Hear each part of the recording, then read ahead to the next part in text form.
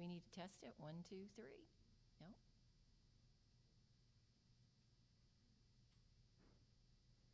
Okay. Well, good afternoon. This is the Tuckahoe Town Meeting for May 28th, 2020, and I'm Pat O'Bannon, the Tuckahoe Supervisor on the Henrico County Board of Supervisors. Thank you for joining us. We know we have quite a few people already online.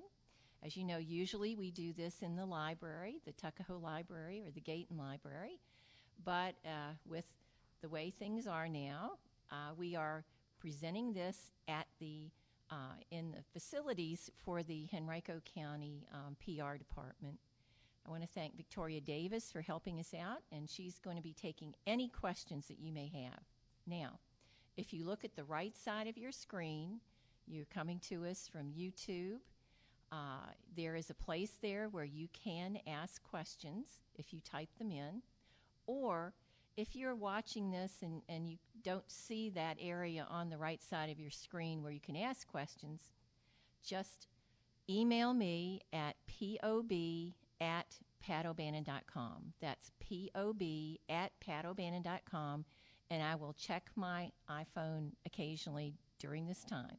Now, before we planned this, we sent out some bulletins asking people to send emails in case they had questions, and I have a few, and we will answer them shortly. But first, we have the county registrar with us, Mark Coakley, and he's going to tell us about the upcoming primary election in June. And some of the information he's going to give us also could apply to the November election. So, Mr. Coakley, let's hear from Mr. Coakley. Great, thank you, and good afternoon. I want to talk about the June 23, 2020 primary election we have in Henrico County and in the Tuckahoe Magisterial District. First of all, we do offer absentee voting by mail, and we will be open at all the precincts in the county on Election Day. If you have face masks, we encourage you to wear them, but we do not turn any voters away that do not have face masks. We will offer them.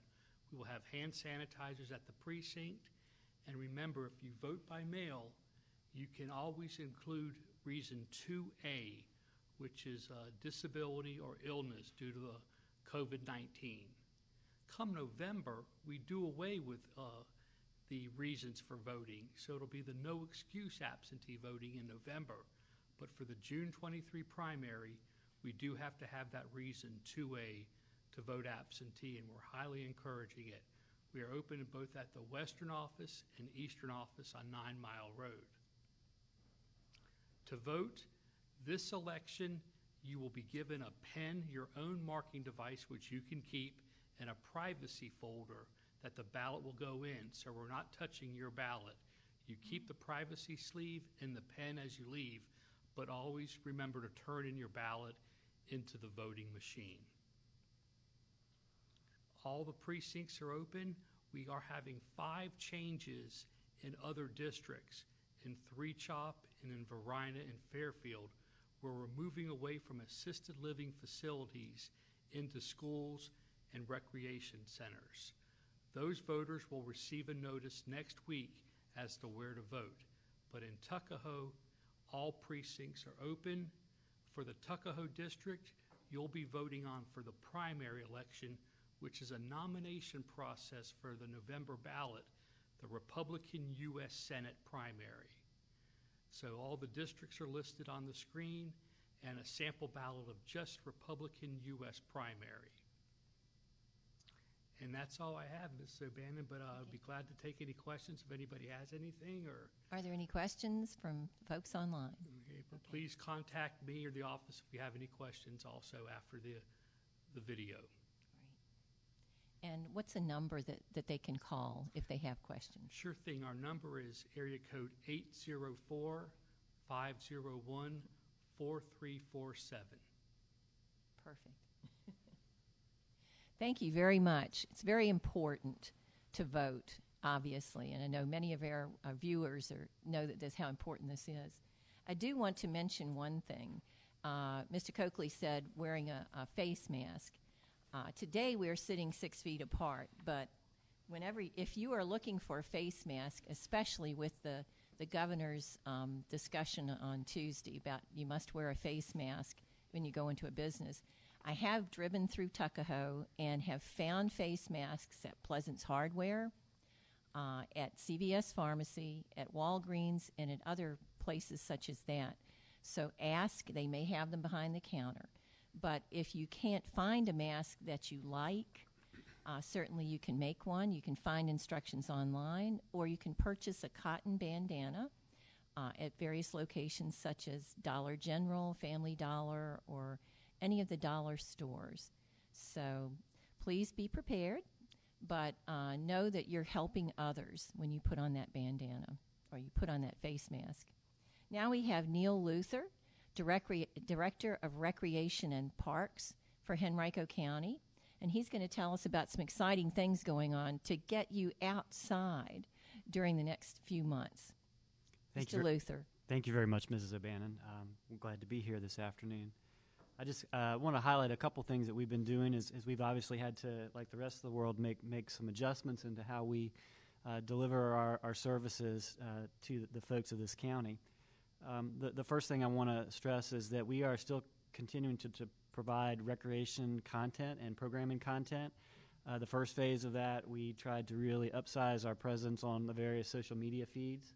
So on any of these outlets, we're trying to be much more aggressive in pushing out content about things to do, things to keep children busy, to keep folks active and engaged. And then as a second foray into this, we actually now have spun up what we're calling our virtual class program. You can see the URL there on the screen, but these are truly interactive classes that are done virtually. It's off a WebEx platform, so you pre-register, and we'll lead you through, or staff will lead you through normal recreation-type programs ranging from everything from fitness and health to crafts and activities. And then once the class itself is complete, it's bookmarked for viewing again at your leisure on our YouTube channel. So please check out the URL there if you have an interest in signing yourself or your family up for any of those kind of programming content. The other thing we've been doing is trying to support our local business community. We have a lot of parks out there. People have been turning out into the parks in great numbers, particularly as the weather has gotten nice and people have gotten or wanted to have the ability to get outside. So we are partnering with local food vendors, local food trucks in Henrico County, and alternating between Dory Park in the East End and Deep Run Park in the West End on weekends, and making food trucks available for folks. All these food trucks have the ability to call in, pre-order, maintaining the appropriate social distancing. And again, this is a way to put some things into our parks and to help our local economy, go through this together. Again, if you have any more specifics about this, we update before each weekend the food vendors that are coming with all the information. You can see the URL there with the calendar. A couple of things that I just want to touch on that we as a department have been doing to pitch in and show support. We have a lot of creative staff. We have a lot of sewing materials and sewing machines that we use typically in the summer for crafts and whatnot. And so we repurposed those resources immediately and began what we called our face mask initiative. We've to date manufactured over 1,500 face masks. These are obviously the non-surgical variety, but the kinds now that we're being told are the appropriate thing to wear at all times. So we've been doing that to support our local emergency response effort.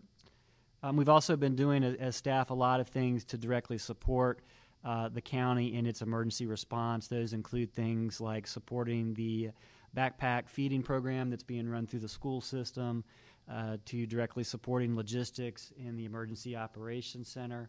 Just a number of things that we're trying to help this community get through this time together. I wanted to highlight within Mrs. O'Bannon's district a project that she's been very supportive of that goes back several years. And again, as the weather has turned nice, we've certainly seen a lot of turnout in the parks. People are anxious to go walking, to spend time outdoors with families. And this Tuckahoe Creek Park is a very passive, neighborhood-focused amenity that was built, the first phase of which was built several years ago, and we actually have the second phase under construction currently. It will connect down in the Lauderdale Road area, neighborhoods off of Old Coach Lane and Ridgefield Parkway. It's, again, a wonderful neighborhood resource. The existing boardwalk is heavily used, and we're very excited that we'll essentially be able to complete a loop, so neighbors in that area will be able to enjoy a longer evening stroll, and the completion of the project should wrap up here midsummer, late July, or beginning of August. And you can go fishing, right? Yes, ma'am. We do have some places down there where we could fish, and the floodplain and creek area of Tuckahoe Creek is actually beautiful. You would not know you're in the middle of a suburban urban area when you're down on that boardwalk. Quite a wonderful place to go for some peace of mind. The last thing I'll focus on, we're getting this question a lot. Summer camp and summer are intrinsically linked, and obviously our normal summer camp routine has been thrown out of whack by the circumstances. But we're not giving up on summer camp entirely. We know and have made the decision that we can't go forward with what we traditionally do in terms of our summer blast program. That would normally begin the week after school, so that would put it the normal beginning around the 20th of June. That's not going to happen this year, but we are looking at an alternative and working to make some plans to potentially offer a variant of our normal camp beginning in July. Now, this is in the planning stages, but everything we're doing is being done in conjunction with consultation with the emergency planning folks, the guidance from the CDC, and the guidance, of course, that's forthcoming from the state. In general, the camps that we do hope to be able to offer will begin later in the summer, hopefully as we are fully into the Phase 2 portion of this recovery. They will be smaller in number, but again, our commitment is to do everything we can to keep the normal in summer to the extent possible. We have an email, and it does say that put your face close to the microphone. You fixed it? Okay. Apologize. Make sure they can hear you. Yes, ma'am. New technology is we're a people-oriented department, so I apologize. We're not as quite accustomed to the virtual world as we should be. But again, the summer camp is something we are hard at work and in consultation with a lot of resources to make sure that if we can do this, it's safe.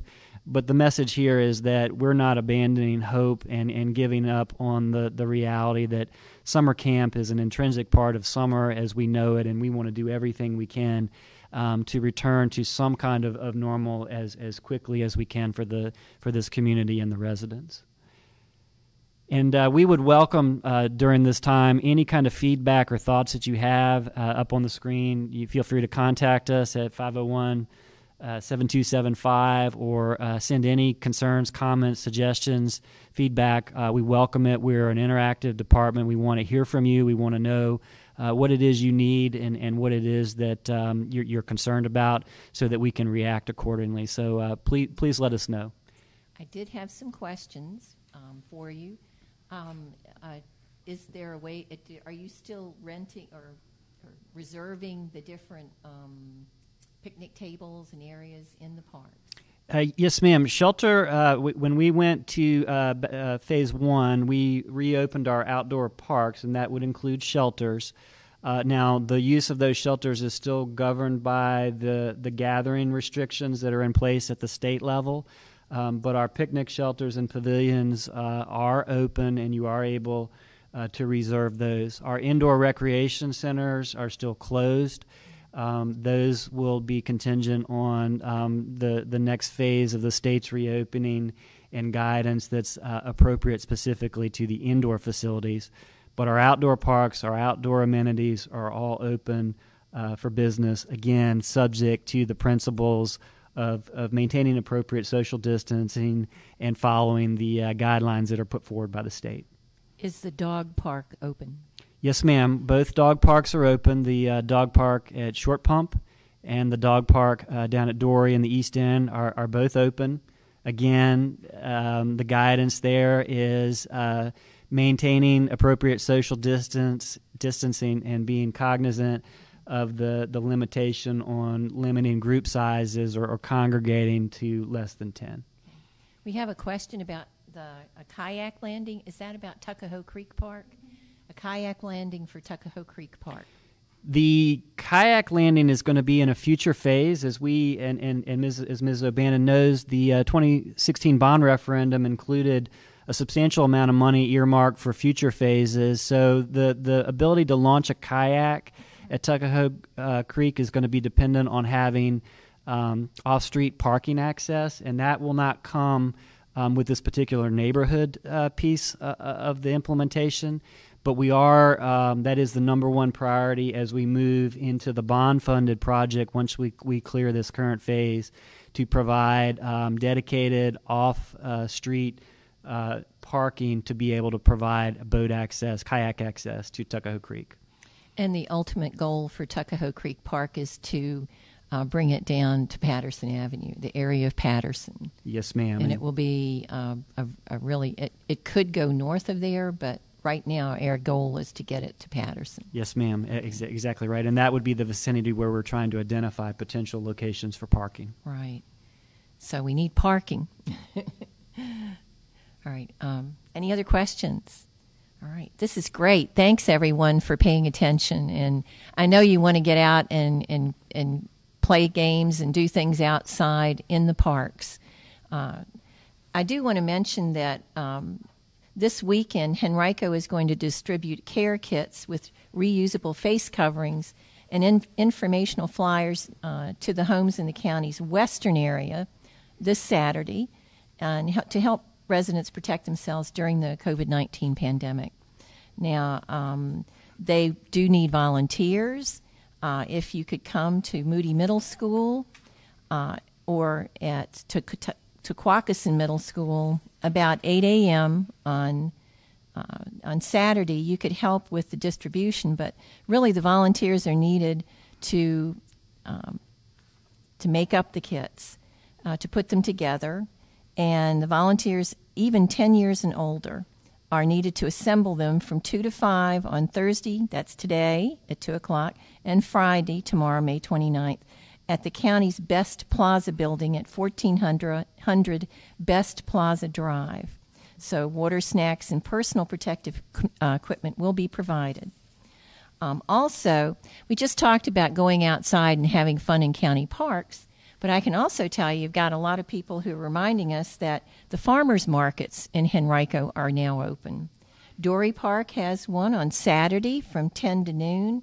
The Lakeside Farmers Market is open Wednesdays from 9 to 2 and Saturdays from 9 to noon. And the West End Farmers Market, which is in Tuckahoe, is on the lawn at Gayton Center, which is Ridgefield Parkway and Gayton Road, and that's this Saturday from 9 to noon. And I know at Lakeside Farmers Market they have a really good, a guy that brings seafood from down in the Northern Neck. So let's patronize our county businesses. And that brings us to the fact that our county businesses are where our jobs come from and where our business taxes come from, which leads us to our next speaker, who is Ned Smither, the Director of Finance for Henrico County. And he's got some interesting things to talk to us about that I know you'll be interested in. Mr. Smither. Thank you, Ms. O'Bannon. It's my pleasure to be here with you in Tuckahoe at the Town Hall meeting. Back when COVID-19 first became newsworthy in Henrico, the Board of Supervisors and Ms. O'Bannon was trying to figure out what we could do from a tax standpoint to help our citizens, to help our restaurants, and to help the hotels and motels. And quickly they took action in March to provide you with some timing relief on the payment of your taxes. As you know, real estate, personal property, and machinery and tools tax are all due on June 5th. But what the Board of Supervisors action then taken in March to give you some flexibility on cash flow timing was to eliminate the penalty and interest on those June 5th payments if for some reason that wasn't comfortable for you, and to extend that period to August 5th. And we also did the same thing for our meals tax, our restaurant customers, and our meals tax customers, and our transit occupancy tax for our hotels. They're all due on the 20th of the month. And what the Board of Supervisors did in March was to eliminate the penalty and basically make the penalty equal to 0% and keep the same due date. And we're asking the restaurants to continue to report to us on a monthly basis what their sales were, but the payment itself on the meals tax is due by no later than August 20th. So we hope that helps. It's really a cash flow timing thing that the board wanted to do to help our citizens and to help our businesses throughout the county. A second thing the board did, and as far as this is administrative action, but as you know, when you pay your bills online, we use a company called PayMenus, and PayMenus handles all the credit card payments, whether it's debit, e-checks. They even do our e-bill presentment for you so you can see your bills online and get notifications. But part of that process, when you paid your taxes, you also paid a small fee, a convenience fee to pay those taxes. In an effort to keep you safe and keep you in your home and actually to help our buildings stay less crowded, to remove the lines, the county has waived those fees for the time being so that you can pay your bills online, utility bills, taxes, all without fees. And we hope that helps as far as the people, especially the people that like to pay cash. We have a Pay Near Me feature where you can take cash, instead of coming to the county's office from 8 to 4:30, you can take cash to your 7-Eleven, CVS stores, Dollar General stores, Family Dollar store, and those payments can be made off hours. So we hope that's going to help as far as keeping the traffic out of the county administration buildings and trying to keep the citizens safe. So if I can move forward to that, to the next payment. On this chart, you'll see the phone number. We hope this will help. And this is the contact information the online website where you can find the e-bill presentment and the ability to pay your bills online.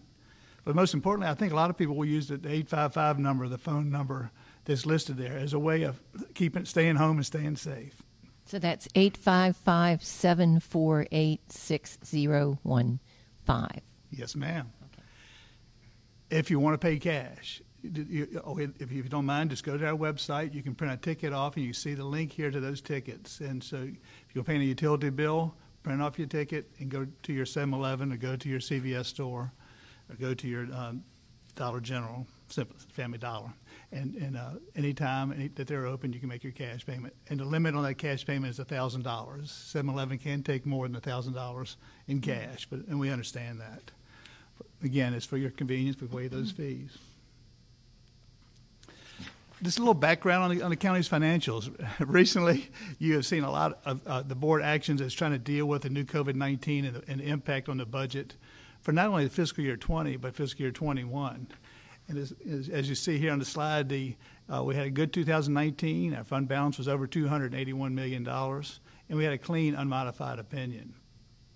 But part of the action now, is how do we manage fund balance? And historically, you'll see fund balance growing here to $281 million. And part of what Ms. O'Bannon and the Board of Supervisors have been wrestling with over the last 2 months is how will June 30th, 2020 look with impacts on revenues, and and most importantly, how will fiscal year 21 look? Ms. O'Bannon, I think it was early March where you first saw the budget proposal for 2021, and within 2 weeks we were back in front of you trying to show you changes to that budget. I know all the different departments work on their budgets for months, and we began our discussion because our Board of Supervisors meets for an entire week to really go over it line by line. And the first thing we noticed was with the closures, obviously, our restaurants and all our businesses, we knew that the budget we had that had been prepared so carefully by the different department directors, it wasn't going to fly. Right. We just, and I believe one of the members of the board said, we just as well chuck this out the window because we knew we had to start all over again, or you had to start all over again. And that process is all geared towards managing our fund balance numbers at the end of each fiscal year. And because local governments must have a balanced budget, unlike the federal government. That's right. So part of this fund balance is just, as a AAA county, we were required to maintain certain healthy cash reserves, and we had that built in. We also have pay-as-you-go funding is for projects that we don't borrow money for every project. We use pay-as-you-go for lots of projects, and that's also part of this number. That's how we stay healthy as a AAA locality. And that was a question that did come up, was about how are we paying for the 2 new schools? Right. And it was because much of that payment was with their fund balance. It was. It came from So we have to be 281 very, million. very careful how this is handled. I mentioned the pay-go projects that are included in that funding. We also we borrow money, and Ms. O'Bannon and the board are continuing looking for us to make sure that we're taking advantage of every interest rate opportunity that comes along, whether it's refundings that are available to us as a county, or just perfect timing as to getting into the market to fund bond projects. As you know, in 2016, the voters approved a referendum for a variety of projects, and it's our task to make sure that we get to those interest rates as quickly and effectively as we can. And we have guidelines and policies to make sure that we borrow money on a smart basis, and that's one of the reasons why we're AAA rated. We do maintain those policies. It just give you a feel for the impact of interest rates on our budget. And interest rates now are historically low.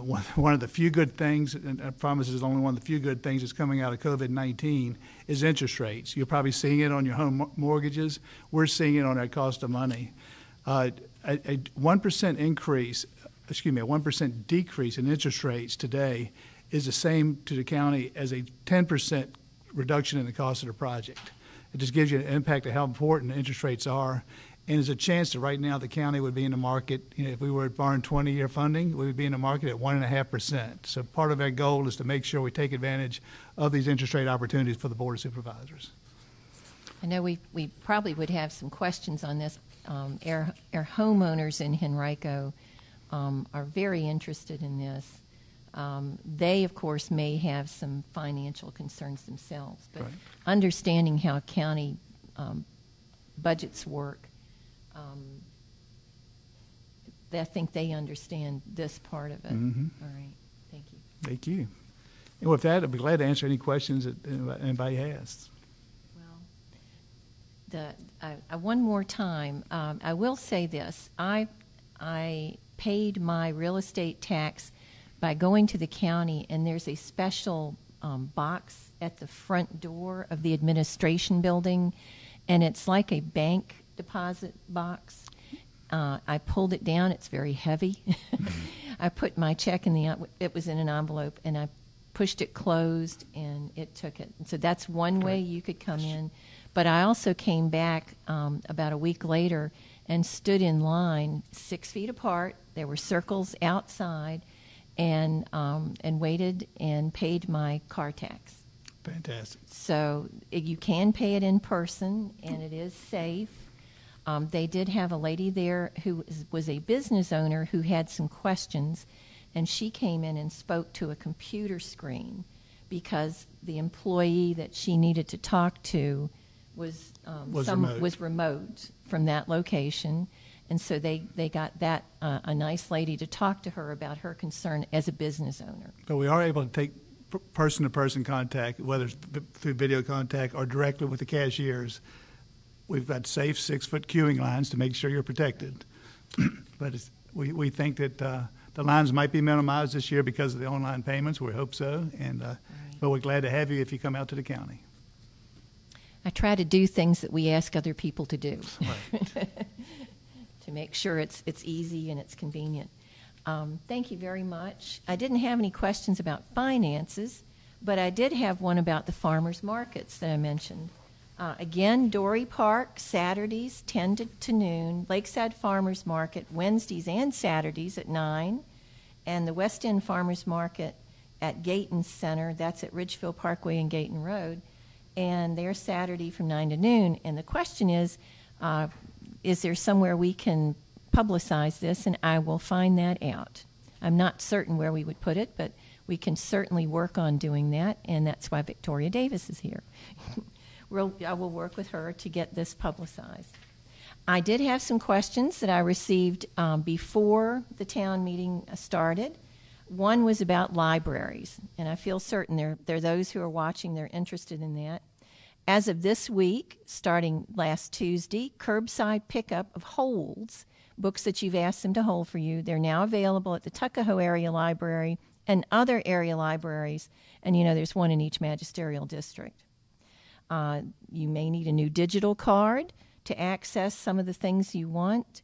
So check the library website, and that is henricolibrary.org. This year, summer reading will be one Henrico Reading Challenge. They're going to do it again. It offers fun book-based learning activities each week for participants to engage with library resources and earn digital badges and prizes. The program primarily will take place online, and they're going to announce those details on June 15th. Starting next week, that's Tuesday, June 2nd, book returns will be accepted as part of the curbside service at the 5 area libraries that of course includes Tuckahoe. So again, if you have any questions, henricolibrary.org. We'll post that also afterwards. I did have several questions about Regency. People, I think, are interested in being sure that comes about, and they're very excited about it. The Valvoline Instant Oil Change building along Quackison Road, they're working on that now. And demolition will begin very soon, any day, to take down the former Sears building in order to work on the Phase 1 Regency residential development project. So maybe if you sit in your car across the street, you can watch them demolish the old Sears. The Nova Aquatics facility is continuing interior work, and there will be an upper plaza renovation, which is on the north side of the building that faces Quackison, close to JCPenney. And it'll be an outward courtyard with restaurants and outdoor rooftop dining, and they've started on that too. So for a little excitement, again, you could watch some of this happening. Now, we already have Chipotle, Panera, Better Med, First Watch, and soon to come will be Surge Trampoline. It's under construction. And, of course, the Nova Aquatics a little later, and that upper plaza renovation. I know everyone's interested in what's happening at Regency. And those are the questions I received. And do we have any more, Victoria? No more questions? And I will check one more time. Oh. Well, I have someone who's asked me for my thoughts about school starting before or after Labor Day. What I will say is I went to school year-round when I was in high school, and personally, I'm surprised they decided not to do that. It would give parents an opportunity to have a winter vacation because you would go for quarters. But with that said, it's not my decision. It's the school board's decision. So thank you very much for your time and attention with us. We were pretty quick today, but I know if you have a few minutes, pass on this site. Remember, we're on YouTube. Also on YouTube, if you check Henrico County Government, you'll find other very informative and very useful videos. Some are biographies of Henrico notables. Why did they name the school after that particular person? You can look that up on Henrico's YouTube channel. Also on Henrico's YouTube channel, you'll find things that are how to decontaminate for COVID-19. So very interesting materials right there at your fingertips. And if you're watching us online on the YouTube channel, you can find that too. So thank you very much for listening in and watching us, and thank you for your questions. Victoria, how many people do we have who were watching? How many? 33 people. Wonderful. Thank you very much for your time, and have a great day, and check out your glasses and your face cover. Thank you very much.